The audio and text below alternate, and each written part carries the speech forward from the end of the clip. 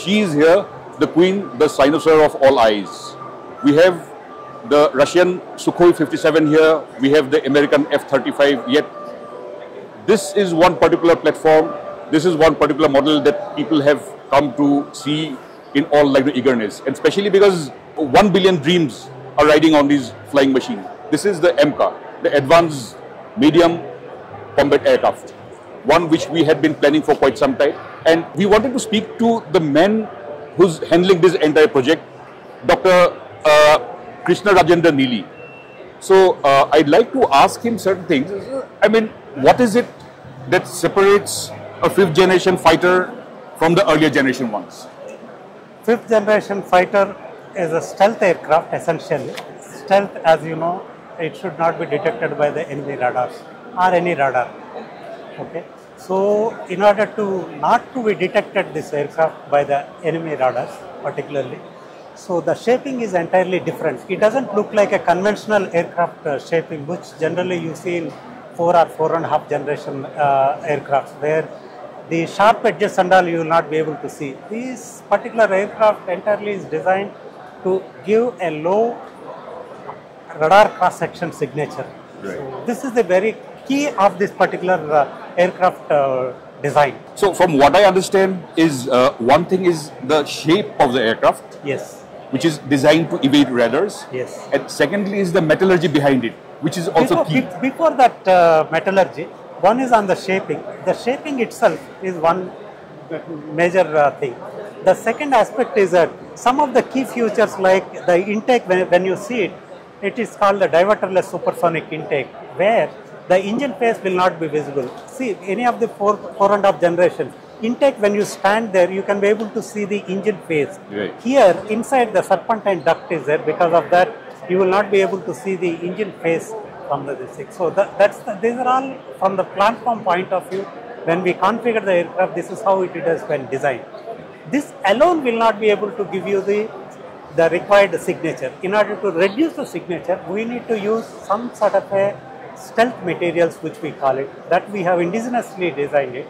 So we have identified which are all the zones where these stealth materials have to be applied, and we have mastered in that. The technology readiness levels of this indigenous development of this material is very high. We have already fabricated some of the components and then tested it also, which is meeting our design requirements. That is where in the last, I would say, 6 to 7 years, various DRDO labs, CSIR labs and ADA have worked together and developed these materials indigenously. Right. And also, where would the engines be? I understand it's a twin engine, it's a single-seater twin engine. Yes. So where would the engines be and where would the internal bay of the weapons be? See, engines are there in the rear of the aircraft, where you can be able to see that. As you can see that the weapons that we have kept it there below this thing, that is where the internal weapon bay is there. Bottom of the aircraft is very flat, so that the internal weapon bay, all the weapons that are displayed here and combination of the various other weapons, we can be able to place it inside this thing and use it in the combat. Okay, and is it all right to say that it's at the at a developmental stage now? Yes. See, as all of you know, the Government of India has given us the sanction for the full-scale engineering development in April 2024. The full-fledged development activities have been initiated. So far, we were there in the design phase of the aircraft, where we were able to bring in all the features and then they test it. The design has been finalized. Full-fledged development has been initiated after we got the approval in the April end.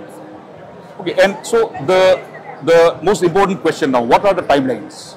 See, when we have got the approval, we have promised to the government that in next 4 years, we will be rolling out. That means towards the end of the 2028, we will be flying this aircraft. By end of the 2027, we will roll out this aircraft. Yes. And by 2034, that means the 10 years of the development period, we will certify this aircraft and make it the production ready. And so this will also mean bringing in some sort of asymmetry, some semblance of asymmetry to the South Asian geography, because we have seen in recent times that stealth fighters, 5th generation fighters have come up, and in fact the 6th generation fighter has also been unveiled.